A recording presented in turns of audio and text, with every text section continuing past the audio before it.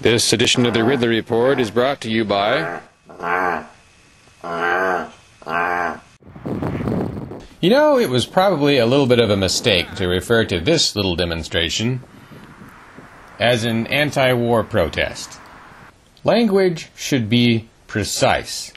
You know, one of the nicest things anyone ever said about me was when I think somebody posted something in the YouTube comments saying that I was precise and free of hyperbole. Probably I sometimes am not.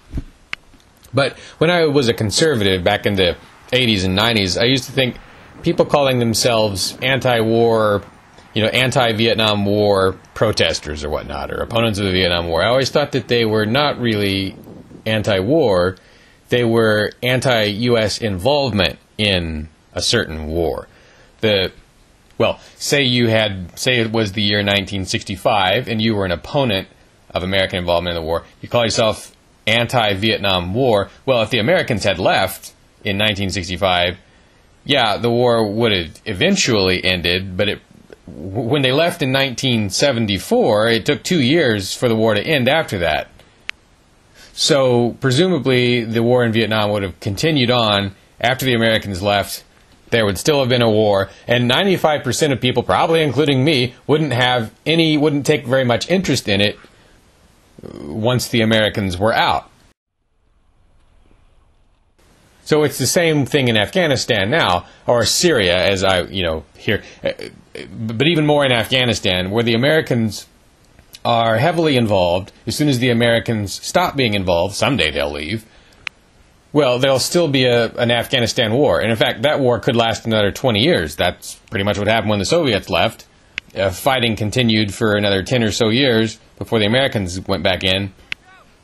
You're not anti-Afghan war, you're anti-American involvement in the Afghan war. Most of you, peaceniks, including me. Once the Americans are gone, there may be a relatively good guy faction in Afghanistan fighting a relatively bad guy faction. I'm not sure which any of them would be, but I might,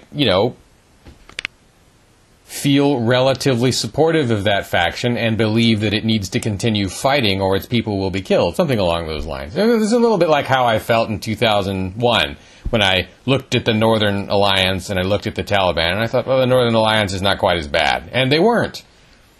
I felt kind of happy when the alliance would score military victories. Look, upon closer inspection, I might not have been quite so sympathetic. But presumably, there is, at least on rare occasions, a time for war. With nation-states involved, in a sense, I feel I need to be against every nation-state's acts of war, even if they're defensive. But that doesn't mean I have to be against an act of war by somebody like, at least some of the more independent elements of the French resistance in World War II, or maybe some of the things Fikret Abdic did in the Bosnian War. He was sort of a corporate guy who wound up sort of leading a militia for at least part of the war. They were pretty cautious about using military force, and I think they were not funded by any governments. They held an area called the Bihać Pocket in, I guess it would have been northwestern Bosnia. That kind of warfare, at least you don't necessarily have a government funding it, so as long as you're not committing any other acts of aggression, then history may smile on you, and the non-aggression principle may cut you loose. Or, well, that's not the right term. The non-aggression principle may not frown on you. Anyway, anti-war doesn't always mean anti-war. It may mean something similar but subtly different. Free Keen's evil and not very good.